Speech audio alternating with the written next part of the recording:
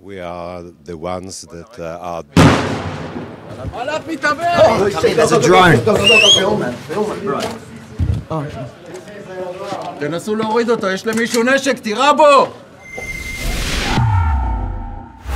Yemini for Rebel News in Be'eri, Israel, hundreds of meters from the site of the musical festival in which Hamas hunted and slaughtered, kidnapped and raped partygoers who were there to celebrate peace. Now, at the moment here, things are really tense.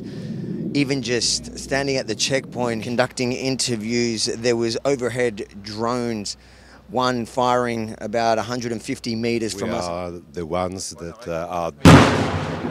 Slightly shaken from the explosion, we waited a few moments until it seemed like the threat had passed and continued our interview when suddenly shooting began.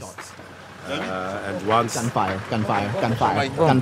There's some active launch in gunfire. As we were trying to figure out what was happening ahead, I noticed a drone above and bolted for the bomb shelter nearby. There's a drone. תנסו להוריד אותו, יש למישהו נשק, תירה בו! תירה בו! I got it. למה אתה לא יורה? למה? Got no visual. זה מעלת מתאבד, הוא יורד עכשיו בסוללה. מי עומד בזה? מישהו אחר מאנטארקטיקה? They're coming back around. They come back around. Where is it?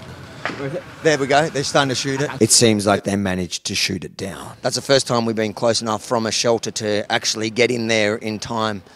But this is the situation here, and it does not look like it's settling down anytime soon.